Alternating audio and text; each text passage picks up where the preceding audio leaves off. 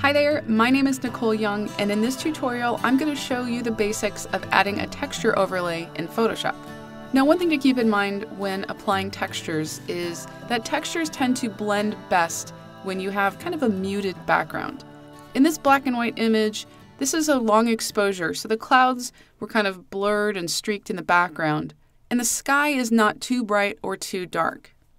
Texture blends well on kind of a gray tone background. The background doesn't need to be gray, it just works best if the background is not too bright or too dark. So I'm going to add my texture by dragging and dropping. So I'm going to open up my folder, and I have my texture right here. By the way, if you'd like to download this texture for free, if you're watching this on YouTube, there's a link in the description. If you're watching this on my blog, go ahead and scroll down and you'll have access to the form to get this free texture. So I'm just going to drag and drop it over my image, and then I just need to resize it. So I'm going to press and hold the Option or Alt key, and then I'm going to drag from one of the edges until it snaps. If I needed to resize this so it fit inside of, let's say, like a square or an odd-shaped file, I would just hold that Shift key, and you can also add the Option key, and that will let you resize the image and change those proportions. And then I'll just press Return or Enter to commit that change. Next, in the Layers panel, I'm going to change the blending mode. So I'll click on that blending dropdown, and as I hover over each of these, you can actually see that preview change. I tend to use Overlay or Soft Light when I'm blending textures, but a lot of the other options are going to look really neat as well. It just depends on the look that you're going for. So I'll select Overlay here, and that's really all there is to it.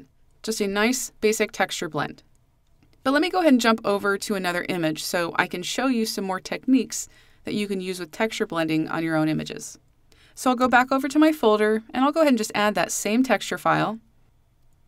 I need to rotate this to fit it better, so I'm going to press and hold my Shift key, and then I'll just rotate it, and that helps keep it level. Now I'll hold the Option or Alt key, drag it from one side until it snaps. And by the way, if it's not snapping for you, you want to make sure you go up to View, and you want to make sure that you have Snap set. Next, I'll press Return or Enter to commit that change. Now in the Layers panel, I'll change that blending mode, and I'll go down to Overlay again. Now this blend looks great, but the texture is also affecting the little girl. I really want the texture to pretty much just be in the background of this image. So I'm going to do some basic masking with a brush tool to remove the texture from the little girl.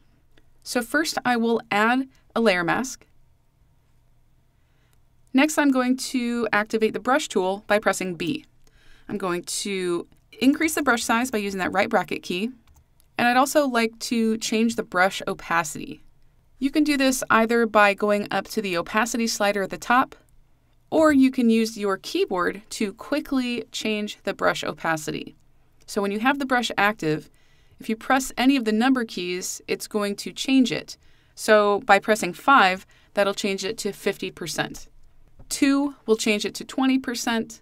If you wanted to go back to 100%, press 0. For this image, I'm going to set it at 50%, so I'll press 5. I'm also going to make sure that I'm painting with black, and you'll see that over in the toolbar at the very bottom. You can also toggle black and white quickly by pressing X.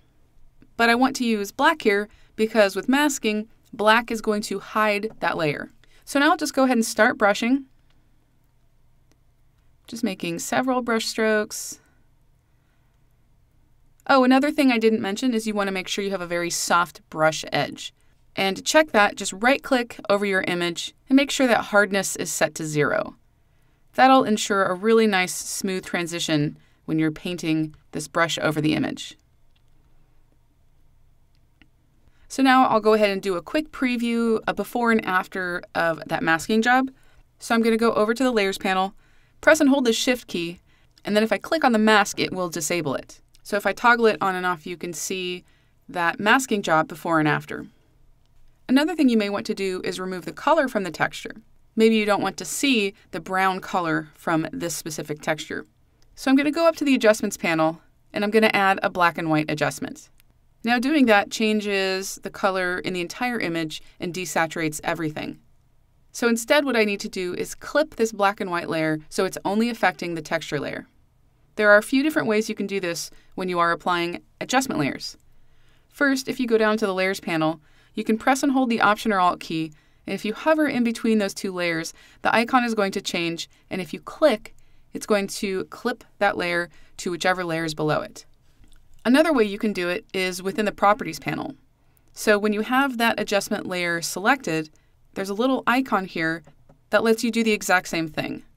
Now, one last thing you can do with textures is when you apply them the way I did by dragging and dropping, it adds the layer as a smart object.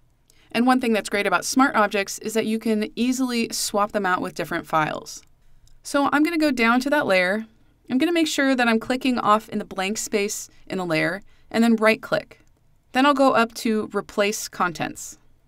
Now I'll choose a different texture, and this is from a texture pack in my store, Rustic Textures.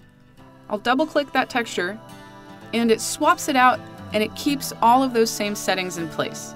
So it rotated the file, it resized it, and it also kept that overlay blending mode.